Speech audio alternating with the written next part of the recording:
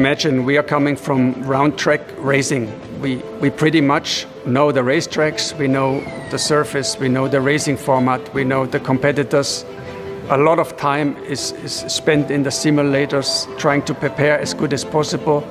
Dakar, to me, for us being developers, it's almost like, you know, a pirate's treasure. You open it up and you don't really know what to expect.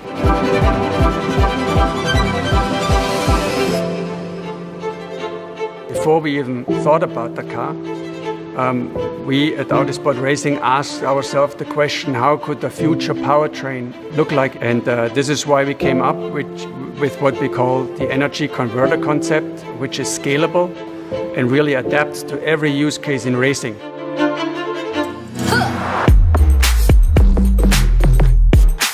The car has an electronic drive unit on each axle. They are identical and they are not mechanically linked.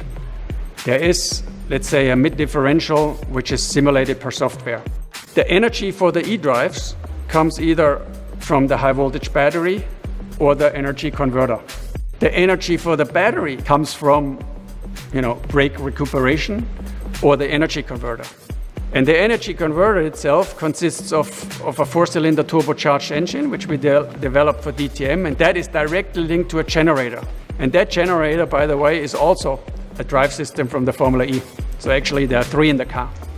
And all those components, very complex, are obviously, you know, controlled and linked with the vehicle control unit, the VCU we have in the car. The e-drive were developed for Formula E.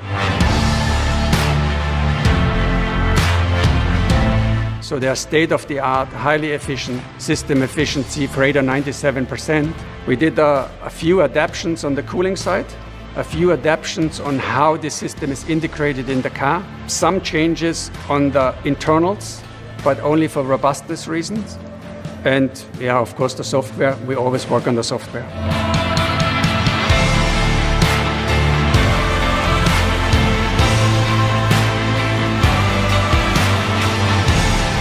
Thinking about the car, the jumps, digging into the sand, hitting stuff, stones, holes, etc.